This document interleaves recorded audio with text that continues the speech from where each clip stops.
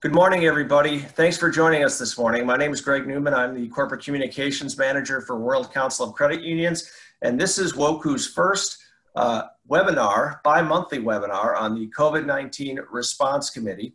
We will be hosting bi-monthly webinars for credit unions throughout the world to help them get through the COVID-19 pandemic over the next few months, over the next year, I should say, with bi-monthly webinars. And this first webinar we are putting on with the help of the National Credit Union Federation of Korea.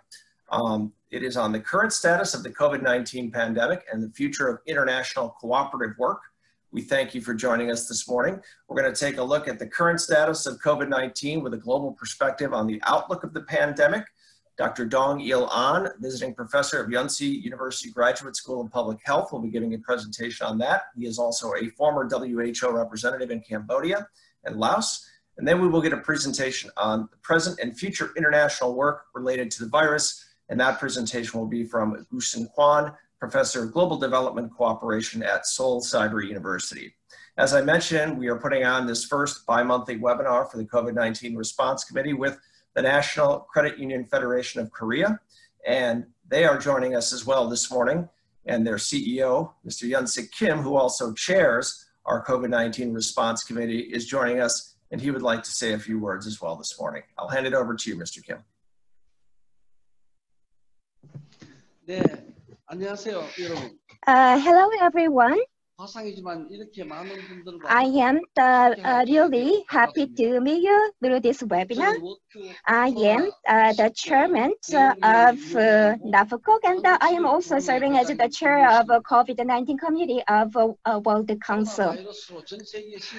Credit unions around the world are being financially impacted by the COVID-19 pandemic, and the daily lives and the health of credit union employees are at risk.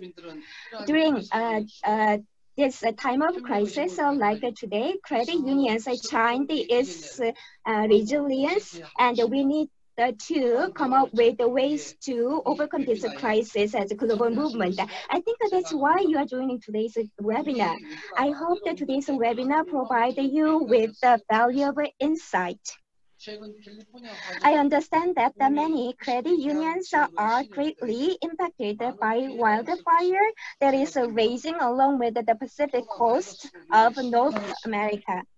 The wildfire comes amidst the ongoing pandemic, making the lives of credit unions even harder. I hope all of you credit union members and the employees are safe and well and suffer no harm. I sincerely hope that things will get better soon. That's all. Thank you, Mr. Kim. We appreciate that. And on behalf of World Council, thank you for helping us set up this first webinar for credit unions across the world through the COVID-19 Response Committee.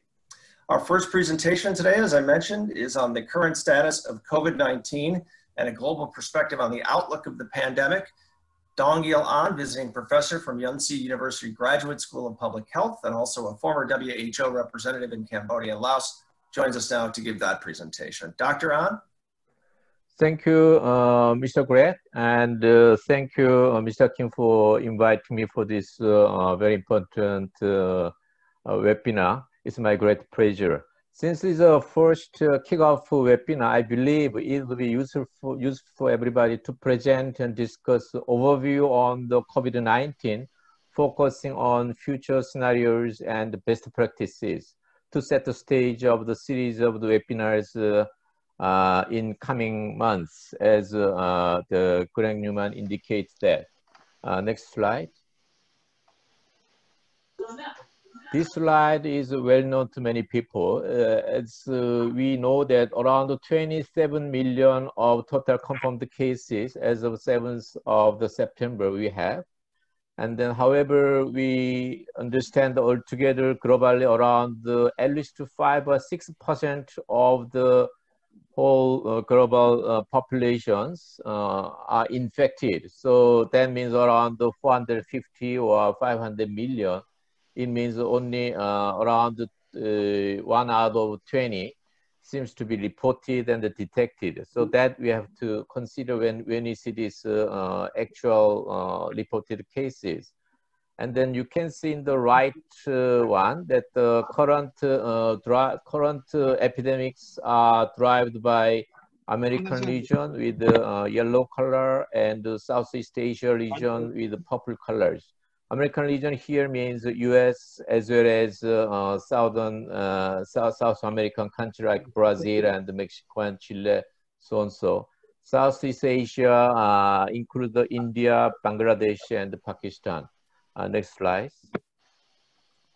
Next one, please.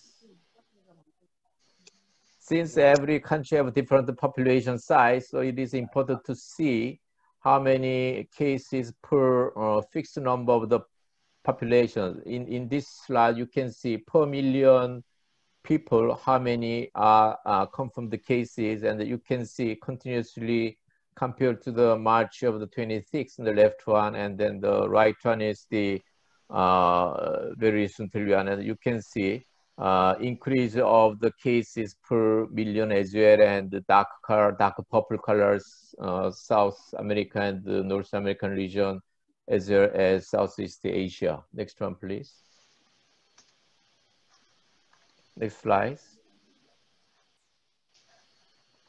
This is the trend of daily case of so-called Big 12 in terms of highest number among the countries, and then 7 out of 12 Big 12 are from the American region, and other Asia and Africa also included here. You can see here that most of the countries is the increasing trend, except perhaps South Africa, left bottom areas. There is one single curve, and then the right bottom area is Spain, which demonstrates 2 curves. Other than that, most of the Big 12 countries, continuously cases are increasing, unfortunately. Next one, slide. So here I made some 4 groups depending on the epidemiological pattern and trend. Group 1 is the country which indicate continuously increasing numbers. And as you can see here, India and Argentina and Indonesia. United States also I belong to me it's belong to group 1, because the first curve, it looks like first curve and second curve, but actually to me it's more fluctuation of continuous of the continual increase. All these countries belong to first group, which is most challenging countries, and then they somehow fail to reach the first curve, very clear first curve, and then so it is important to see peak of the first curve and then the downsizing later on. So that hasn't reached in these country groups. Group 2 is the most promising countries, because they have shown us their pattern is only single curve so far. South Africa did a good job, so single curve, and now at the end of the first curve. Taiwan also they had some first curve, but then sporadic cases here and there, but very low levels, less than 20 or 30s. New Zealand did a good job after first curve in March, and then now they had no cases for 2-3 weeks, and then now they have some few 10, 20, very small number of cases. China is also another the countries. Initially, yes, it is China who which started in this country, but over the last 7 to 8 days, China had no local transmission reported, and only few of the imported case. So President Xi Jinping has celebrated their current situation just a few days before. Next one, please. Group 3 means the countries which the pattern indicators that there are 2 curves following the first curve in March, around March. So most countries in Europe in these cases, they have adopted the shutdown, very heavy restriction of the people's movement. Then with that effect, May, June, and the July cases decreased definitely, but now after lift of the shutdown and the summer vacations, so on so. Now, these countries, we see the second curve, Spain, but definitely Italy also. France, we see the second curve is bigger. Although I didn't put here, but the Swiss, Japan, and Israel all follow the pattern of the France. So the second curve, they have a bigger than the first curve. So actually, Swiss is the first country recently applied the nationwide shutdown again in Europe. And if you have question for, okay. Greg also indicates that if you have any question or some comment, put your comment or question in the Q&As so that Q&A, so I can respond and we can come back after presentation. South Korea, they recently had some second case. So we belong to group 3. Group 4 is kind of the hybrid, and then the mixture of group 1, group 2, and something. And it will be useful to see the Sweden, which the country which tried to establish the so-called herd immunity with very light social distancing. And now, because of their population is smaller than UK and Spain and France, so the number is not that high, but the trend is now much less than the 2-3 months before. So let's see whether their current different strategy, different policies are working well or not. And there are a lot of debate and different views going around on this Sweden case. And the next slide, please. I'd like to move towards the vaccine. And for vaccine, there are 3 burning questions to everybody. Next one, please. First question would be when the COVID vaccine will be available. There are many different views going around, and for example, Bill Gates indicate end of the next year is the time to have the vaccine, but in my analysis from most reliable sources, my conclusion is that all these many different sources telling me that it is very likely to have a vaccine, a COVID vaccine, perhaps middle of next year. And if we are lucky, then perhaps early of next year. So somehow early to middle of next year, we may have the vaccines more with the mass production. Now, second question on the vaccine is whether, the previous one, thank you. Second question would be whether US government will open the door for emergency use or not, following the China and the Russia. Actually, China approved the emergency use even before the completion of clinical trials.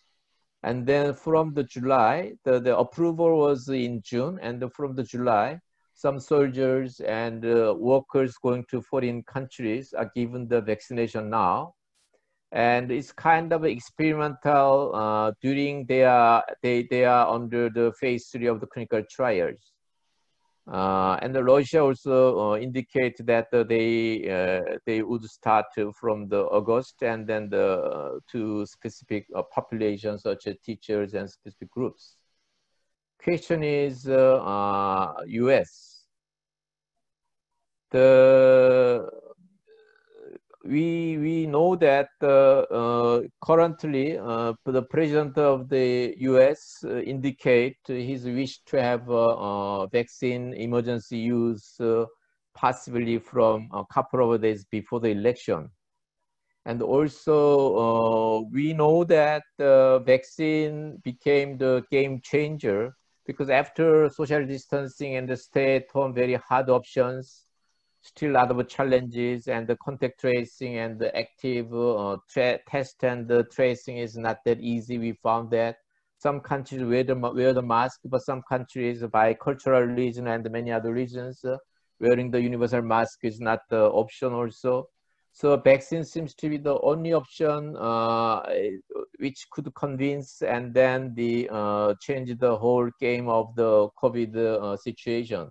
So vaccine now become the game changer, something like a nuclear weapon in World War II.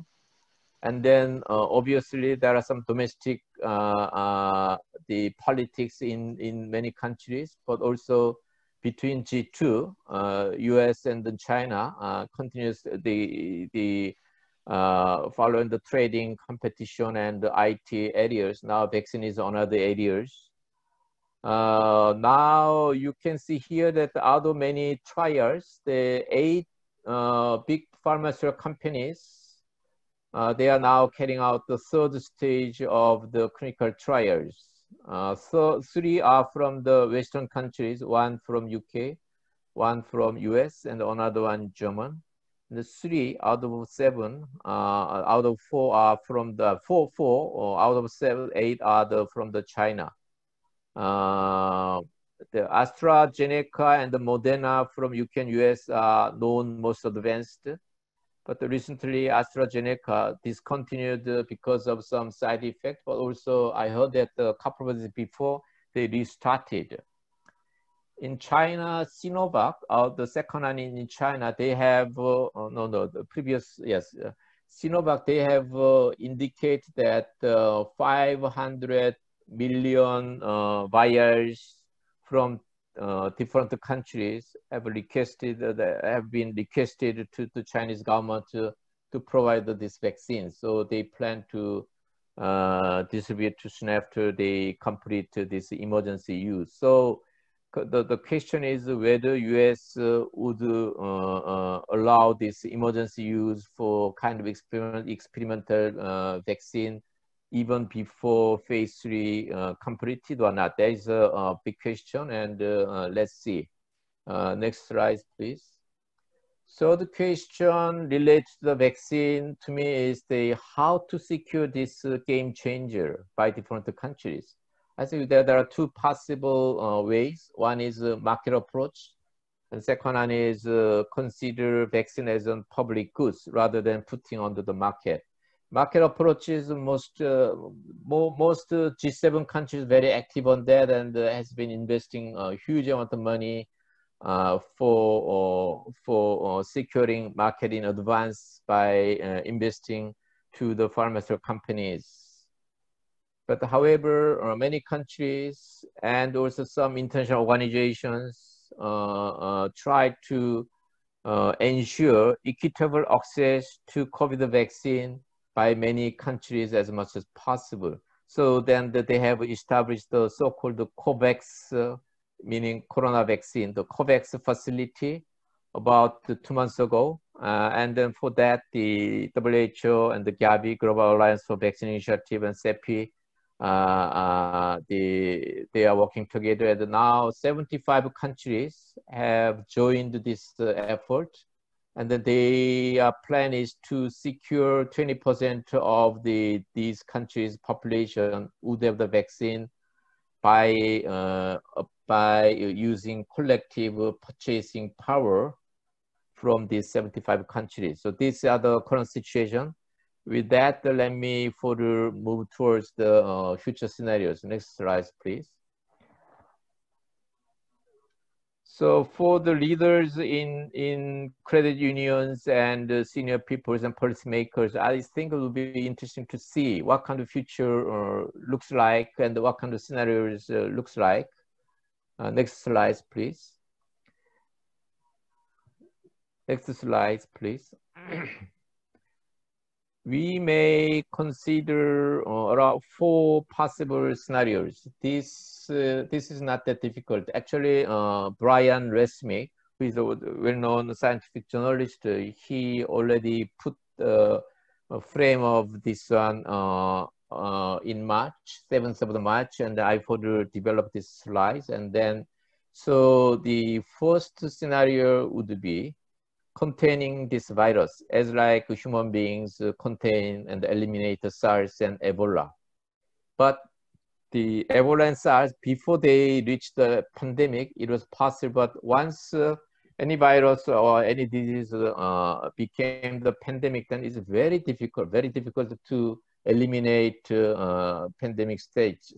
So Perhaps as an exception, couple of few countries might be the case, and currently China seems to be close to this. As I said, that there was no local transmission over the last 7 to 10 days. New Zealand had declined, had claimed no cases of, around June and July, and then now they have some few cases. But this is very challenging, and perhaps temporarily, yes, but permanently, I'm not sure. We have to see. Unless they are ready to, some countries are ready to compromise the economy, their economy very heavily, it is not smart options. That is my sense. And scenario 2 and scenario 3 is very similar. With herd immunity, this epidemic moving towards and becoming endemic. Endemic meaning this virus is going to live with human beings, or humans are living with the virus, as like we have influenza, seasonal influenza every year. We have HIV viruses and the tuberculosis like that. Just part of the human being's life. They will stay with us. Second scenario is with the expansion of current natural infection. Once around 60% or 65% of the global population got infected, then it is likely that the virus would be no more spread out. There are some the medical science knowledge on that. And then as like the Spanish flu in 1918, when they reached 30% of the infection all over the world, it stopped because around that time, many adults and older population already infected with the other types of the flu over the last decades, so that 30% was enough to develop the herd immunity because of some cross immunity. But this coronavirus, a very novel new virus, so we understand that nobody had immunity so far. So idea is to get the herd immunity. Necessary level for that would be around 60 to 65% of the global population should be infected, unfortunately. And then Sweden is moving that direction. So the scenario is with the vaccine. Vaccine, maybe we don't know, but at least 50% of the effectiveness, or perhaps 70 to 80% of the people who get the vaccine would get the immunity. Then the actual scenario 3 would be mixed with scenario 2. So in addition to the natural infection, by applying the vaccination campaign, more people may reach the 60 to 65% of the herd immunity threshold. Then the global community would be safe.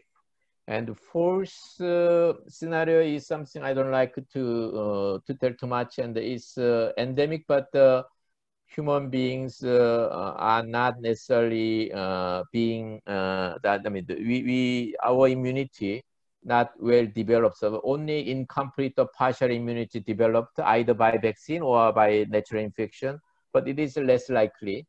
Because although virus may be mutated, so it is unlikely to go with the scenario 4, but in theory, yes, scenario 4 is also possible. Okay, let me have the next slide.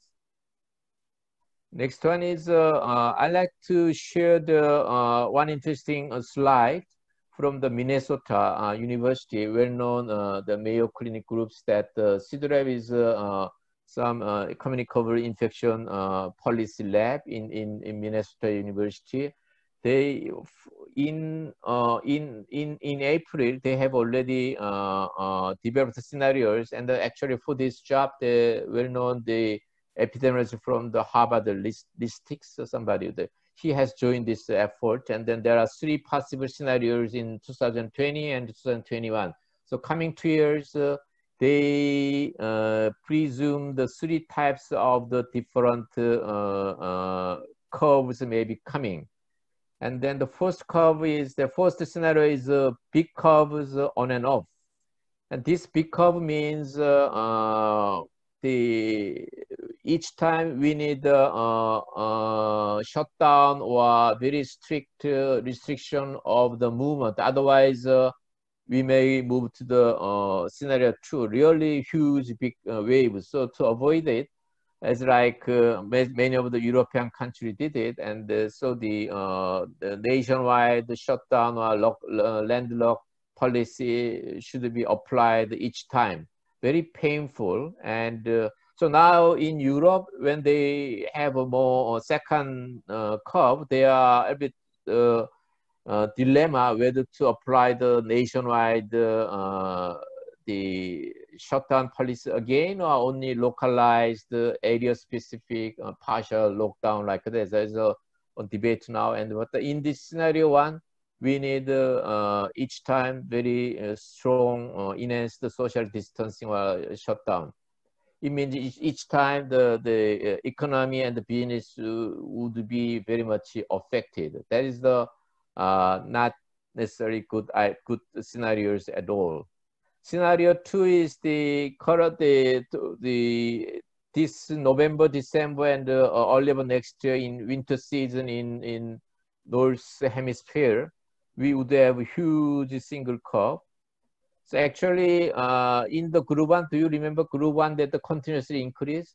That is somehow early part of the very left one of the scenario 2, and then in November and December, in the winter time, there will be huge big first curve would be coming. That is the kind of the potential risk group 1 has, and then this scenario 2 in this slide is something like that. And actually, this is very similar to Spanish flu in 1918. They had a huge curve in the second peak, and then 70% of the all deaths, the 30 to 40 million deaths happened in the second big huge curve. And then people worry about these scenarios, and it is possible some of the group 1, which I indicate earlier slide, moving to this direction, so that we have to be very careful and fall into this scenario 2. So scenario 1 and scenario 2 both are not good. Scenario 3 is actually the scenario 3, but it looks like scenario 2, but the very last scenario, small curves. So after initial some big curve, then continuously we would have small curves. So we don't need to enhance the social distancing nor nationwide shutdown again. Each time very light social distancing might be enough. You recall that New Zealand and China and other countries group 2, they had the first curve, and then now they are enjoying the low level of the new infection. We are talking about that one in this small curve scenario. So that after first big curve, and then here it looks like not that small, but very low levels of the new cases. So we don't need to consider too much the business shutdown, or so that we can mitigate the economic situation and improve the economy in coming months and coming years. That is the best scenarios. And then so current group 2 countries are more near to these scenarios, and they may have to try to continue keep low level and then following this one. Next slide, please. Next slide, please. Yeah, I like to spare a couple of minutes for sharing the best practice. I have chosen New Zealand and Korea. Before that, this is a very well-known one, and the flattening the curve is a well-known concept. And then for that, we have 4 possible policy options. As you can see, the border control is one, but the border control is cannot be perfect. Anyhow, somehow, somewhere, the virus is coming. So then, once it comes, then we have only 3 options. Government job is to carry out the active testing and the tracing in order to isolate the patient and put the close contacts under quarantine or self-quarantine. That is the first one. And second one is the left low, and individually it's very important to have a personal, enhancing personal hygiene by applying, by practicing hand washing and the mask. I do know that, and the mask, wearing the mask, particularly the universal mask wearing, is very sensitive to some countries, and a lot of debate still and demonstrations. So that looks simple, but it may not work in some countries or some cultural background. Right at the bottom is the community. The community members and the community as a whole, or the country as a whole. We need the social distancing, including the landlocked or the school closures and the business shutdown and stay at home and working from home, all that. Out of three, next slide. Next slide. What New Zealand has applied is social distancing and border control. Early part of the February, they have reviewed their country situation. They conclude that their capacity for testing and tracing is very weak and very fragile. So they cannot. They had no test kit and very limited, and they don't have the manpower for tracing, contact tracing. So they thought better not rely on this testing and tracing for isolation and quarantine the patient. Then also they knew that wearing the mask is not part of their culture, so almost impossible to pushing this wearing mask to their people. So New Zealand government from the beginning smartly decided, forget about these two options. The only option which would work in New Zealand setting, New Zealand context, would be very strictly restrict the control the movement of people. So the shutdown policy. And also in addition to that, they have a very strong border control policy applied. From the beginning, they closed down the airport and then mandatory quarantine from the beginning. So then, as you see that in the right column, that which is published in New England Journal of the Medicine in June, that after big curve, actually it's not that big. You can see the number of cases only less than 100. Even considering the population size, this is much lower than many of European countries. And then the June, July, there are some few imported cases. Okay, next slide, please. Next slide. And this is the case of South Korea.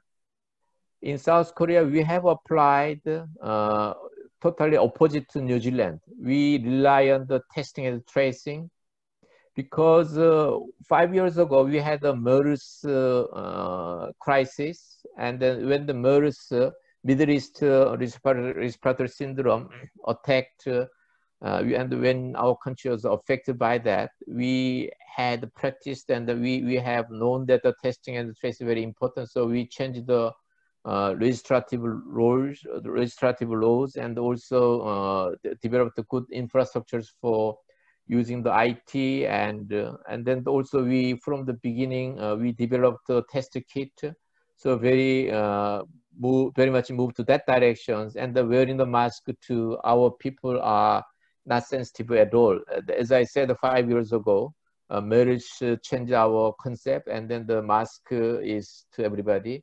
And also we had some challenge of the micro dust problems of the last several years. So many people wear the mask very often, and then our border has been opened and not well controlled, so that the initial few weeks and few months still we open to China, and also the not strictly controlled, because we knew that any other people are coming and we cannot stop it. And then so our other border control is very soft way, and social distancing, our government decided only voluntary based stay at home. So it's just a recommendation, and it's up to people. So we closed the schools, but most of the shops and the business not closed. and then we hardly pushed by the government to stay at home mandatory. So we were able to going around easily. And then in the right, you see the result. And then in Feb and March, we had the initial first curve. After that, we applied the enhanced social distancing after the release, and the enhanced again. And then recently we had the second curve, and then but we applied same policy. So social distancing is the rather light compared to whole landlocked in Western, some of the Western countries. But by aggressive testing and the tracing, we were able to reduce it. And then next slide. Okay, and this is the end of my presentation. And which group Dr. is Ahn, in? Yeah. Thank you so much for your presentation. I know we talked about some questions. In the interest of time, though, we're running a little long. So I was going to go ahead and introduce our next speaker, if that's okay with you. Yeah, okay. My final word is that I do know that COVID is the public health issue, but soon after countries shut down, this is a matter of the livelihood matters, and then it is the economic issue. So I believe it is very important. The World Council of the Credit Union play the catalyst role to enhance their activities in credit union in many countries, because there are informal sectors very much affected by the landlocking policy, and a lot of the livelihood issue, and people are suffering by economic reason before rather than the health issue. So in that sense, I wish to see the very crucial role of the credit union, particularly in many developing countries. Thank you very much. Well, Dr. Ahn, thank you so much. It was a very enlightening presentation. I think everybody has a good perspective, if they didn't before, on where we're going, where we've been with this pandemic and where we're going. Our next speaker is Gooson Kwon. He is a professor of global development cooperation at Seoul Cyber University, and he has a presentation for us on the present and future international work related to the virus. We'll turn it over to Dr. Kwon. Good morning and good evening, board member and delegate of World Council of Credit Unions. I'm very happy to make a presentation in this meaningful teleconference. My name is Gooson Kwon, teaching at Seoul Cyber University, Seoul in Korea. First of all, thank you for having me. And also, I would like to express my sincere gratitude to Mr. Yeonsei Kim, President of NACUFOK and Chair of COVID-19 Committee of WOCCU, for inviting me to this webinar. Well, I'm an old boy of Korean credit union movement back to 1997 to 2001, but I'm still a member of primary credit union in Seoul. So I can say that once credit union member, always a credit union member. The title of my presentation is COVID-19 Pandemic and Future of International Development Cooperation, based on the case of Republic of Korea. This is the order of my presentation. Let me tell you my story when I worked for the NACUFOK 1997 to 2001. As you know, the ICM financial crisis overwhelmed throughout the world. So I witnessed collapse of a few hundred of primary credit unions, and restructuring and reorganization of NACUFOK, and the layoff of my colleagues. So it's a really painful moment. But at least we knew that what should be done to get to exit of this crisis. However, this COVID-19 is more chaotic, and we actually lost the way to get to end state of this COVID-19. According to the World Bank 2020, historic contraction of per capita income since 1870s. It tells 5.2% contraction of global GDP in 2020. In regional base, minus 0.5% of Asia Pacific region is a little bit better, but minus 7.2% of Latin America, and minus 7% in advanced economy, and minus 2.5% in emerging and developing economy. But the problem is this emerging and developing economy are quite vulnerable to economic headwinds from the advanced economy. So actually COVID-19 is a global health risk, but it is giving an impact on economic recession. So finally, it's a social protection for the vulnerable people, in particular the low-income class and the most vulnerable people in conflict areas such as internally displaced person and refugees in global humanitarian arena. Many countries adopted measures to contain COVID-19. For example, social distancing, lockdown, and testing and tracing, and herd immunization is a let it be strategy like Sweden, but results are varied. To reduce this long-term effect of epidemic worldwide, development cooperation as a token of international solidarity and cooperation is needed more than ever.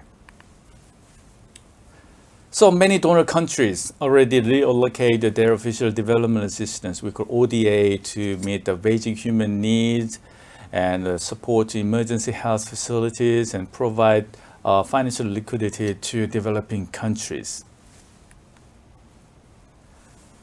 Korea, as a donor country, has shifted its ODA to support partner countries' quick response to COVID, like dissemination of the lessons learned from K-quarantine, we call Core Korea quarantine policy and strategies, and technical assistance and provision of necessary medical supplies and equipment.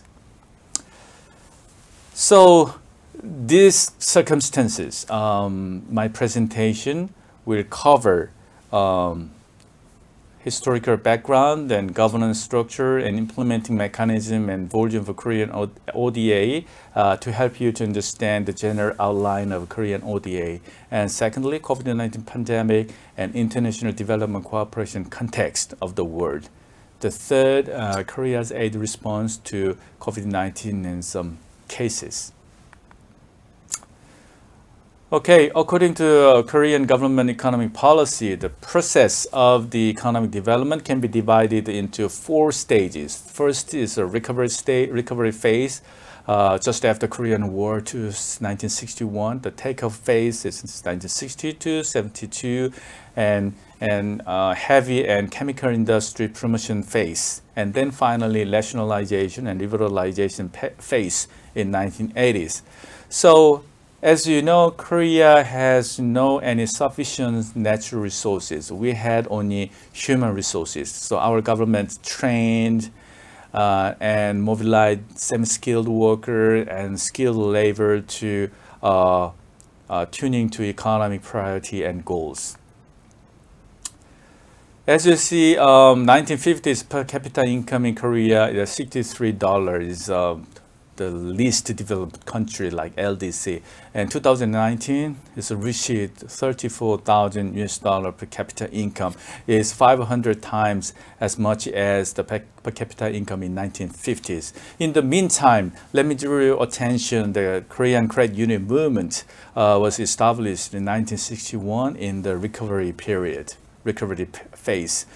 So it's mobilizing members to share capital and saving to local farmers and small shop owners who used to be dependent on the money lender, high interest raid moneylender. So it played a key role in developing and laying a foundation of the socio-economic development of the low and middle income class in rural and urban areas.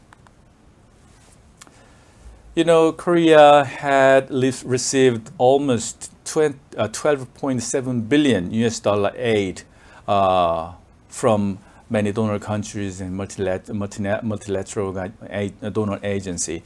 In particular, post-war reconstruction period, we received mainly grant aid, 1945 to 1961. As you see the bar graph, 1950 to 60, so almost a grant aid is a major ODA from donor countries. But economic development and concessional loans were provided by international finance institution and other donor agencies. As you see the graph, 1960 is almost half to half, and 1970 is concessional loan, and it became larger and larger. Then finally, we graduate from status of recipient country in late 1990s. But in 1960s and 70s, a lot of development projects for the Korean credit union movement were implemented by bilateral and multilateral donor agencies and credit unions in advanced economy.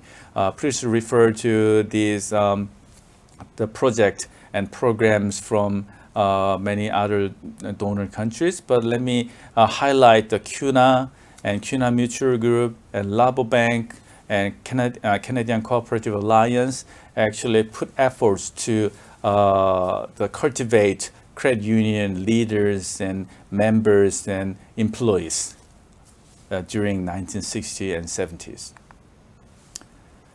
As a donor, 1960 and 70, even in recipient country, the Korea implemented the invitational training program and sent experts to other developing countries funded by donor agency and multilateral agency. So we call this a triangular cooperation intervened by a donor agency.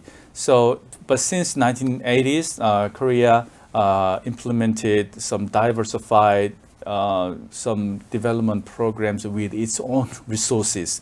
So 1987, our government established Economic Cooperation Development Fund, we call EDCF, as a concessional loan program. And 1991, found the Korean International Cooperation Agency is a bilateral donor agency. And finally, Korea affiliated with the OECD Development Assistance Committee in 2010. So now became a regular member of OECD DAC. Sorry. This is a governance structure of a Korean ODA. So due to time limits, let me skip this slide.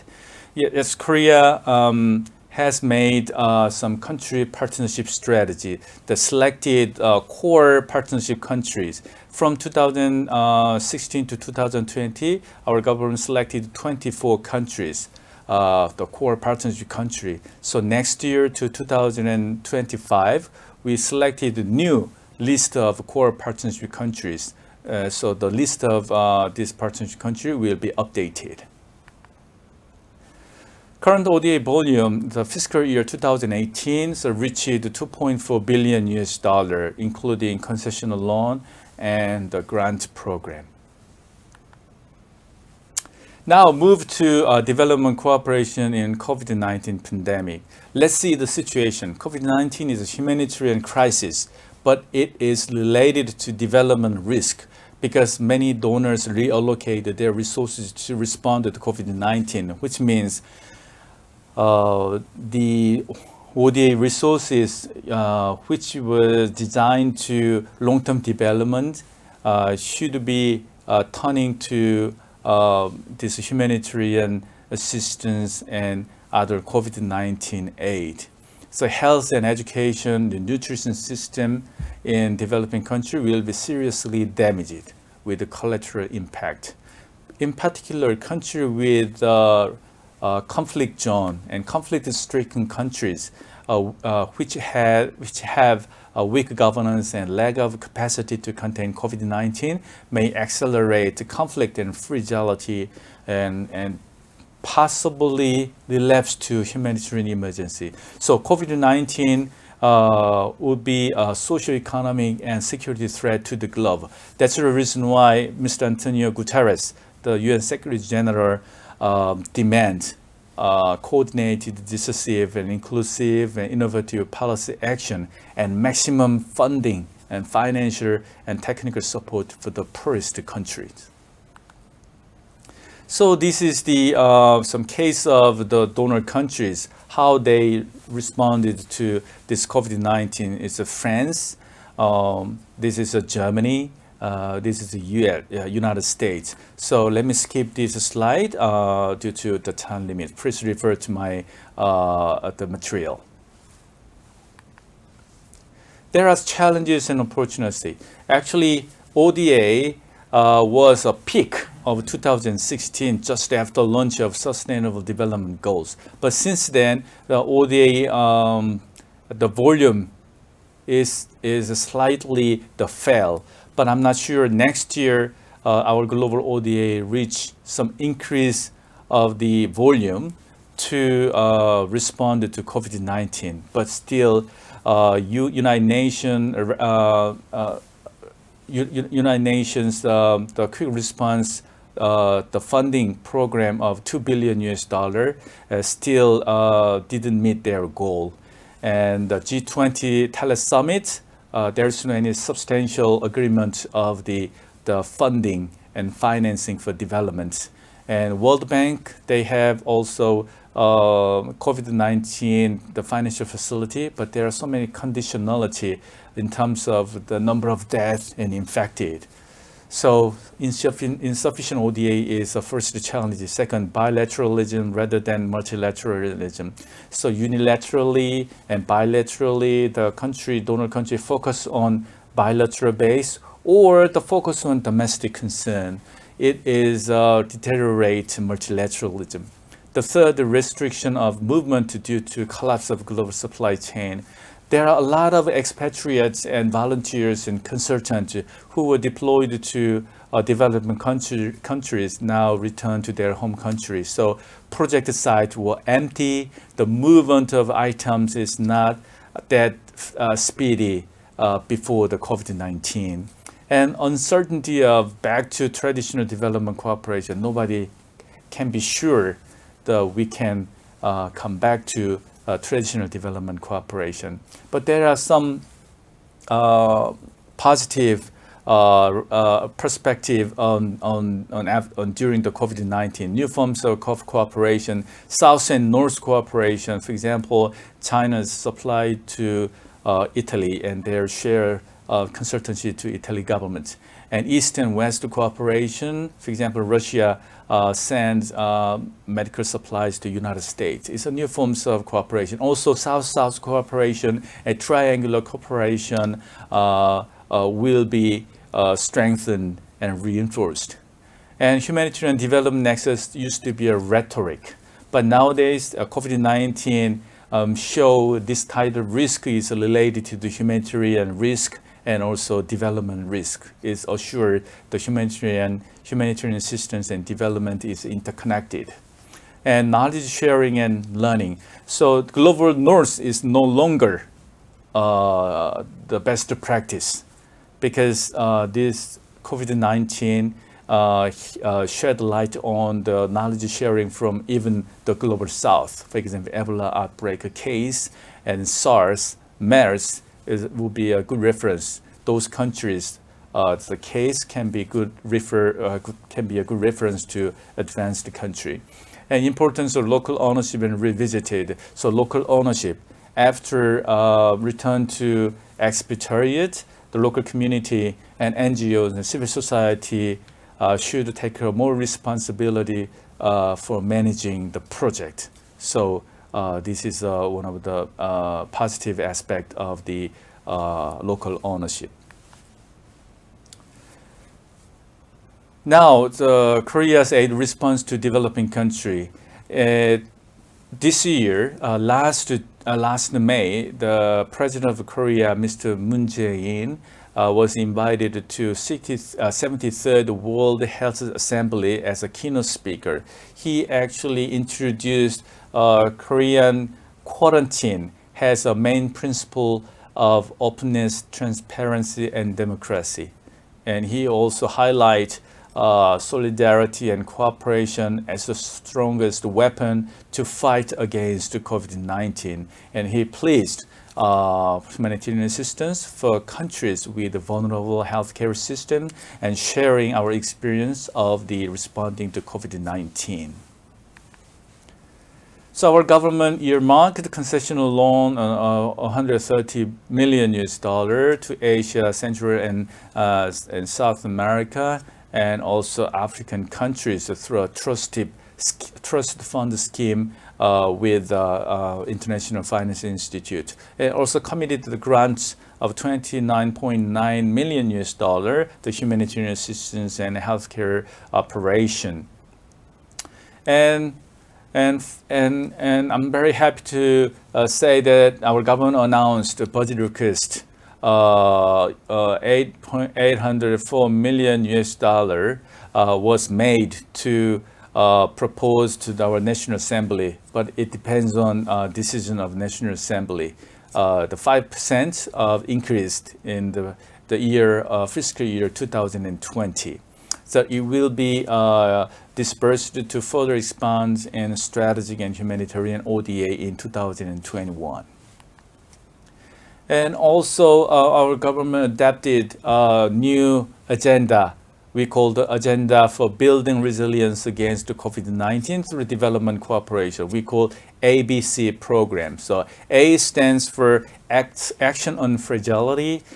B is Building Capacity. The C means Comprehensive Cooperation to save lives and ensure safe livelihood.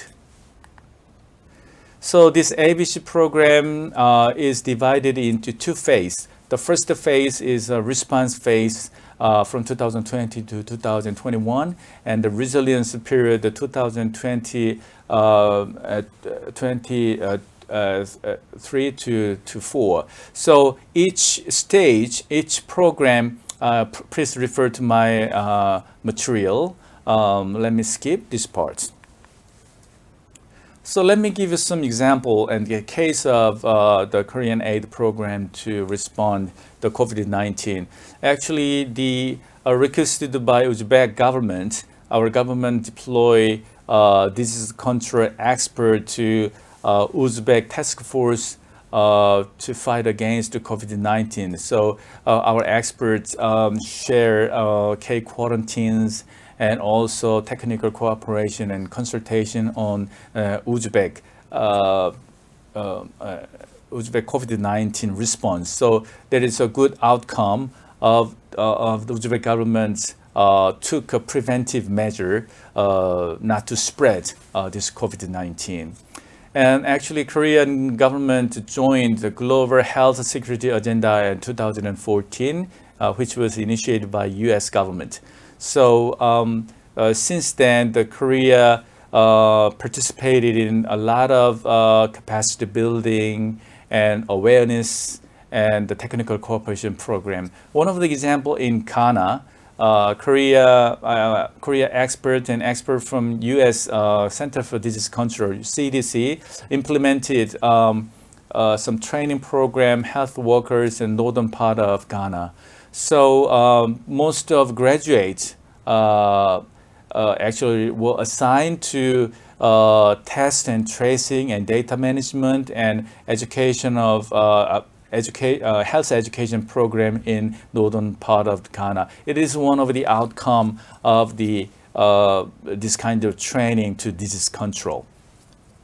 And also our government mobilized from the through the diplomatic channel. We sent emergency medical supplies to our partnership countries, including the mask and test kits and sanitizers. Those emergency medical items were distributed to our partner countries.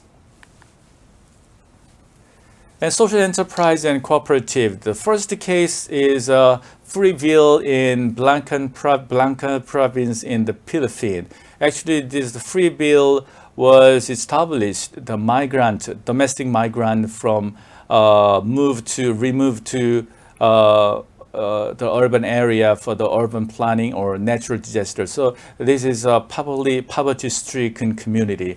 But the Korean social enterprise funded by KOICA started ICTing. This is a Philippine Tagalog word, igniting. So they actually established, they actually trained the women for textile skill and help them to establish textile producer cooperative, so they can get together to joint production and joint marketing and distribution. And 2019, they finally established even credit union with 30 members. So they now maintain this kind of productive activity and income generation in sustainable base. So even in COVID-19, they maintain their production to get income through these activities. The second is the capacity building of a Tamale cooperative. It's the northern part of Ghana. This is since 2010, our government, KOICA, implemented the capacity building of this cooperative program. Even though Korean expatriates returned to Korea, but their cooperative still worked very well. They reached the goal of their production goal. So it's one of the example of the successful sustainability was strengthened through the program. So Women Club for Income Generation in Uganda, the Korean NGO funded by the Korean government started a Women Club for the Income Generation. Let me tell you, they actually requested by the UNHCR, because this village is located near the refugee camp. So requested by UNHCR, UN refugee agency, to produce this mask for refugee. So they actually manufacture this mask and distribute this mask to international organizations, other the government agencies. And ICT-based transformation, the Korean government implemented almost 300 invitational training program, but due to COVID-19, they convert the online training. So our university, as an implementing partner of government, we implemented the first online training program to Cambodian teachers and civil society workers. And Khmer Academy for Online Learning Program was implemented by the Korean IT companies funded by Korean government. They actually developed like mobile app learning program. Because of shutdown and closure of schools, many students could access this mobile app program to learn mathematics, Khmer language, English, and etc. So it's quite good accessibility from the school children in Cambodia. And Paraguay Education Broadcasting Program, also developed by Korean NGO and Korean Education Broadcasting Service. So because of lockdown and the shutdown, so many of the students are not able to go to the schools. So they actually air a lot of subject to children, school children in Paraguay. So conclusion, nobody can tell the reality of a post-19 world and what development cooperation looks like next to 5 years. But economic recession and political pressure will make countries to be isolated and stick to national interest and unilateralism. But it is time to get together. It's a strong global solidarity and cooperation must be ensured, not only to contain COVID-19, but promote recovery and resilience in the long-term phase. The Korea, as a donor country, should continue to share knowledge and know-how and learn from K-quarantine to developing world. and more importantly, need to play a catalyst role in exploring new and innovative approaches of development cooperation, such as ICT for development and localization and effective distance and blended management. Credit union movement has been a reliable and trust partner of development cooperation worldwide. Under this COVID-19 pandemic, credit union movement will be the first and forefront resort to ensure social protection for its members and community. So let me highlight the cooperation among credit unions and other cooperatives will enhance credit union value and leadership role to strengthen resilience of the world we live in.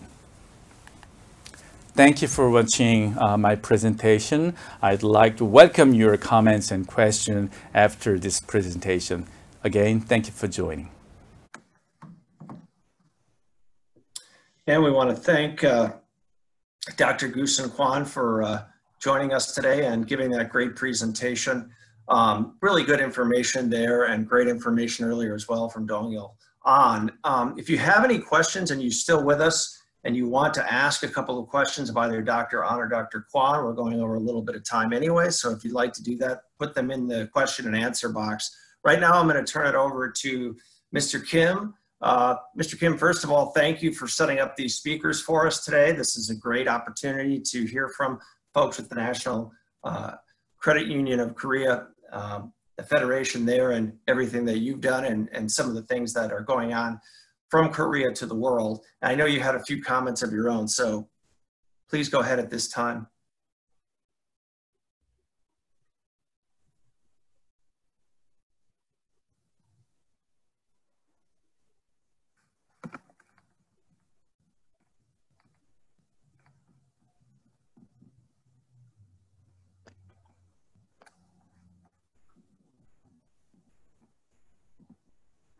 Mr. Kim, you're muted right now.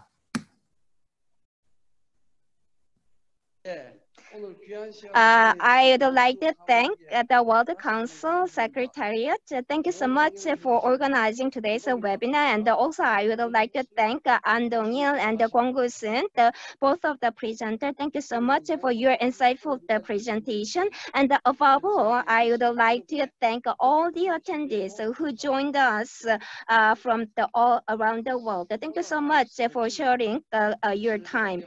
I think we have to continue to study the ways wisely overcome and deal with the current crisis until the vaccine is finally available.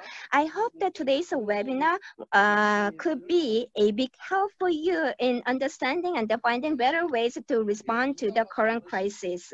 WOCCU will organize a webinar on a bi-monthly basis, and that the next webinar will be in the November.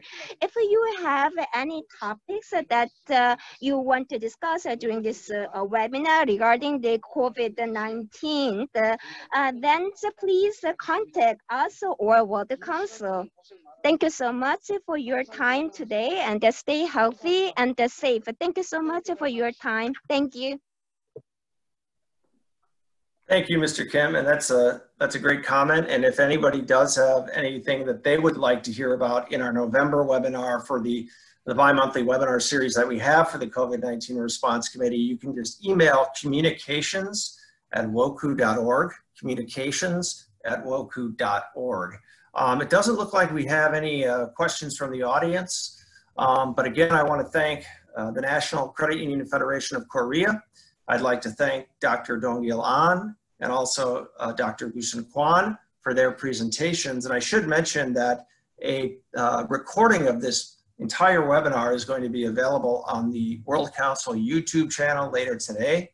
And that's very easy to find. It's just youtube.com/WOCCU, WOCCU, youtube.com/WOCCU, and we will be sharing that on social media as well. So I want to thank everyone and hope you have a good day, and we'll see you in a couple of months with our next webinar.